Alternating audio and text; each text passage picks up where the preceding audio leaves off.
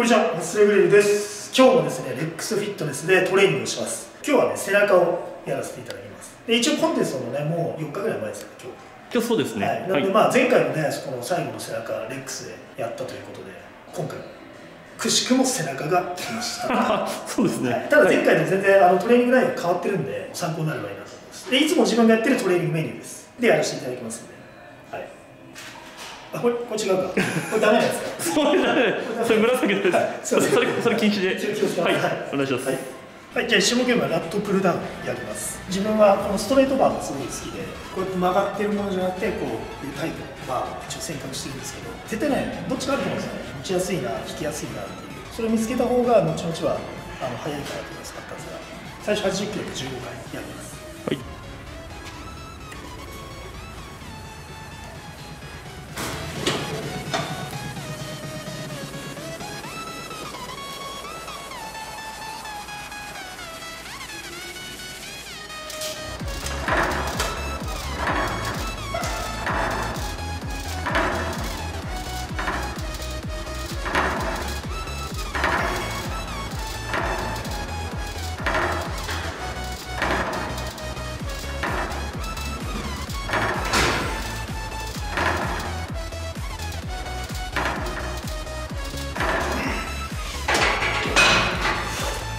結構良さそうなんで、ちょっと上げていきたいなと思います。一応ね、90キロになって、一気に10キロ上がるんで、この状態でさっきみたいなフォームでできれば、一応引き切れて、しっかりストレッチもできる重さで、15回ぐらいはね、やりたいなっていうふうな自分の中で決めてるんで、これで15回できれば合格ということですね。はい。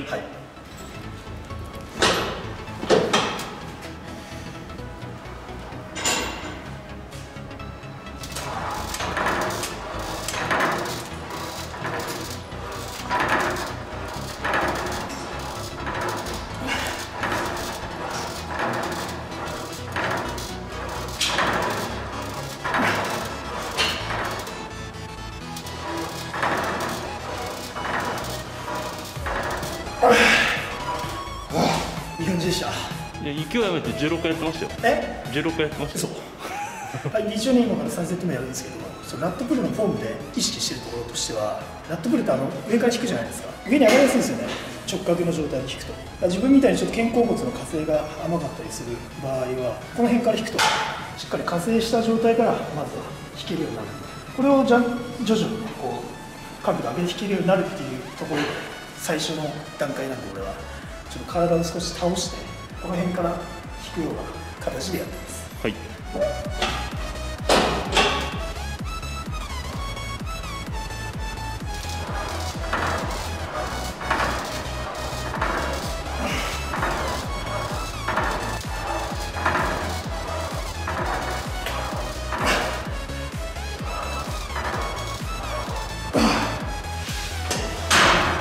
一応ね、こうするとテンションがずっと抜けずに、こうずっと緊張した状態で一応引ける自分の角度になります。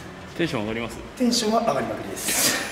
4セット目からは少しワイドに持ちます。で、自分どっちかっていうとワイドで押したり引いたりする動きが少し苦手なんで、多分そういうところに体の弱点も出てくると思うんで、一応一つ軽くしてさっきより気持ちワイドで引くセットを今からやります。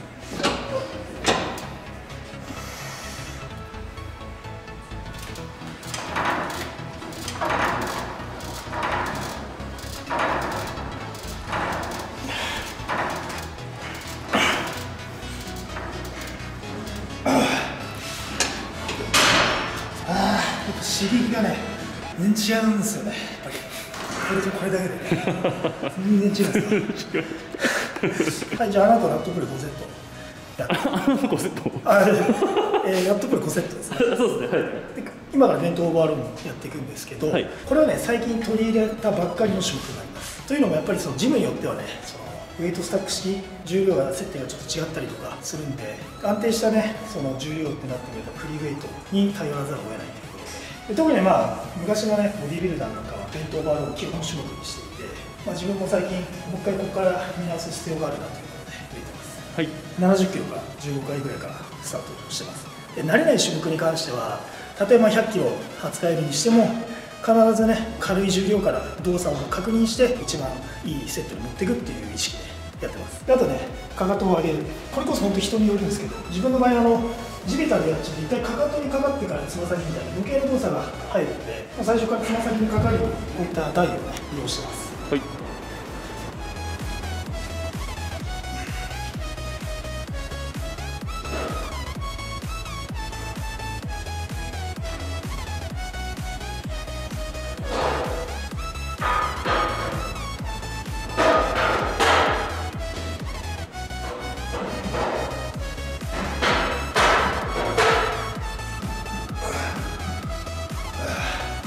これも5セットですか？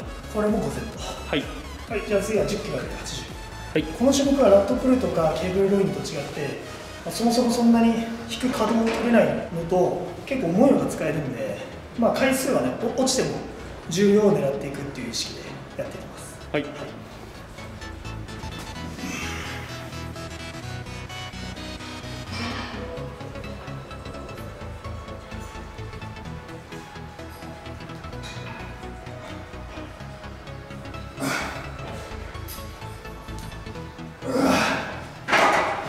まだね、動き安定しないですね。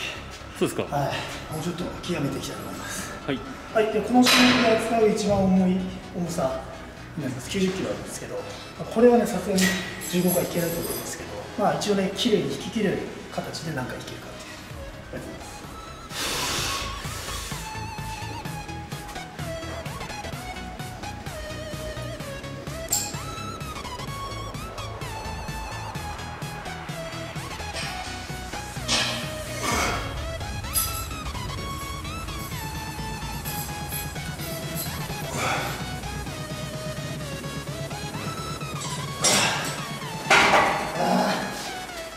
呼吸のつらい。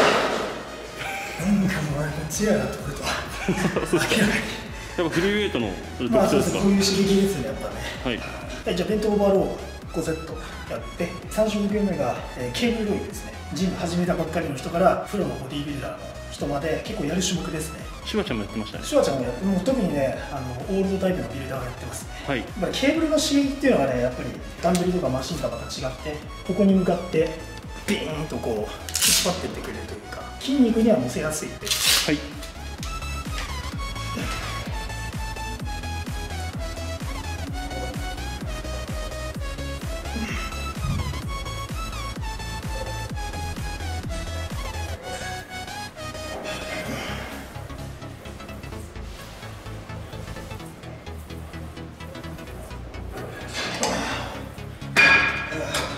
いいですね、最後の締めの種目にはめちゃくちゃいいです。ラストですね、3セットで。はい。これ足の奥位置今一瞬変えた感じですか？さっきこっちでしたもんね。そうですね。踏ん張りやすい方でいいです。自分はなんかこっちの方が踏ん張れたので、ケーブルに近いところに足を置いた方が踏ん張れる人もいます。であとケーブルの近くに足を置いた場合は多少体ね倒れちゃうと思うんですけど、それも込みで背中に全集中力を集めて引くと。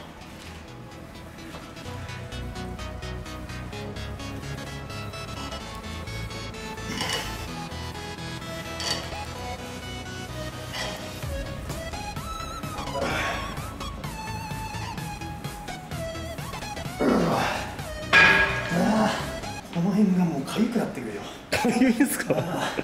蚊に刺されたんじゃないですか？かゆいだよ。はい、で次はね、バックエクステンションって言って、これでね、めちゃめちゃボコボコね、脊柱起立が出てくることはあまり期待せずに、他のラットプルとか、先ほどやったような種目に、その姿勢を維持するための補強みたいな感覚の種目です。高さ変えられるようになってて、ここのね、部分が軸になってくるわけなんですけど、そこがね、骨盤、わかるかな、この骨。こうちょっと見ないで、だけで見てほしいんですけど、これのね、ちょっと下、骨がここにあって、少し下がここに来ると、結構脊柱の方に軸がちょうどいい位置になるので、力入りやすくなります。ちゃんとね、真ん中空いてますもんね。一応ね、大きい人もいるから。で、手の動きも入れます。ローイングしてるつもりで、ぐっと引くと、ここまでですね。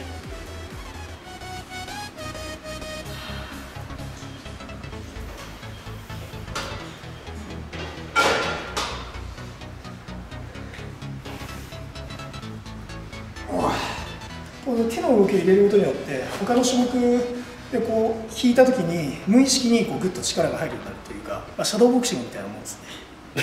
そうですか。サドボクシングもさ、結局目閉じてさ、相手のこと意識してシュッシュッシュッって本当やればいいじゃん。わざと手をつけるっていうか、そういうこと。あ、そうだったんですか。一緒です。知らないでやってましたよ、それ。無意識で分かってて。で、これ負荷抜けちゃうよっていう人結構いるんですよ。膝がね、こうやって曲がっちゃってる場合ね、軸がこっちに逃げちゃうんですよ。だからせっかくここに軸を移したらこっちに逃げちゃうんで、膝は絶対曲げないことと、ここに全体重をグッと乗せたまんま動作する。そうすると抜けないです。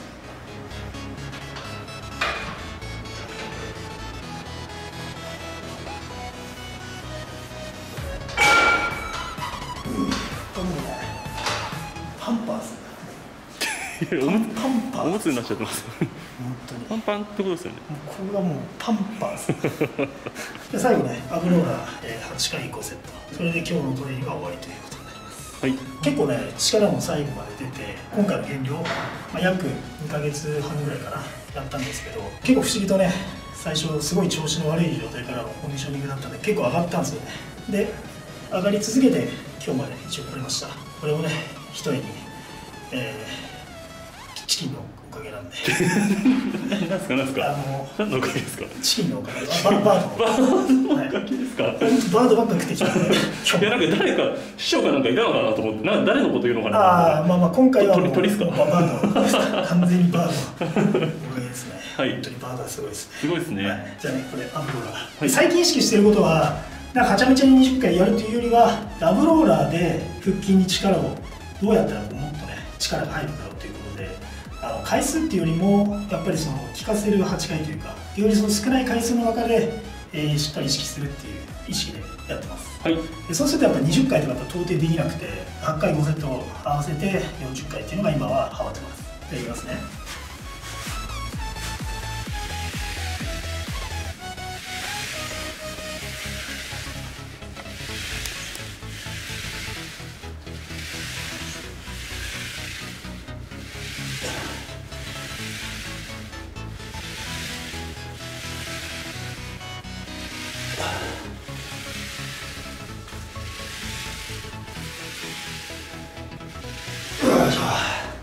ここをね、ちょん付けするといいです。床にちょん付けで。これでダメなんで。はい。こんなもんで。そうすると、なんかすごい入るみたいです。はい。2回目ですね。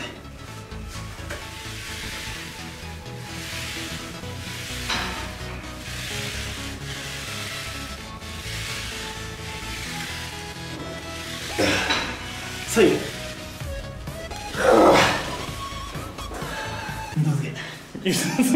二度漬け禁止ですよ。いや、二度漬けはない。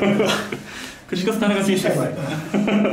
これが終わったら、一応ね、腹筋も無事に切れずにね、当日迎えられるんじゃないかということで、はい、はい、8回。はい。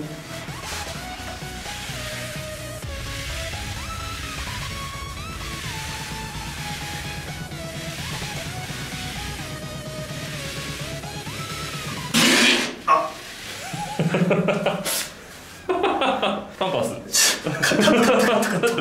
はい。いや、今日はありがとうございました。ありがとうございました。やっぱり毎回なんか最後のトレーニングはなんかそのレックスフィットネスでやりたくなってしまう。ああ、背中のマシンが特に揃ってる。いや、もうね、ここでやった時のね、その達成感、もうコンテスト終わった気分です。ありがとうございます。ただ、11月14日にコンテストがあるということなんですけども、スタッフ一度応援してますので。ありがとうございます。来年は土屋君をね、コンテストに出すということで、頑張りましょう。頑張りましょう。お願いします。11月14日、よろしくお願いします。11月14日応援してます。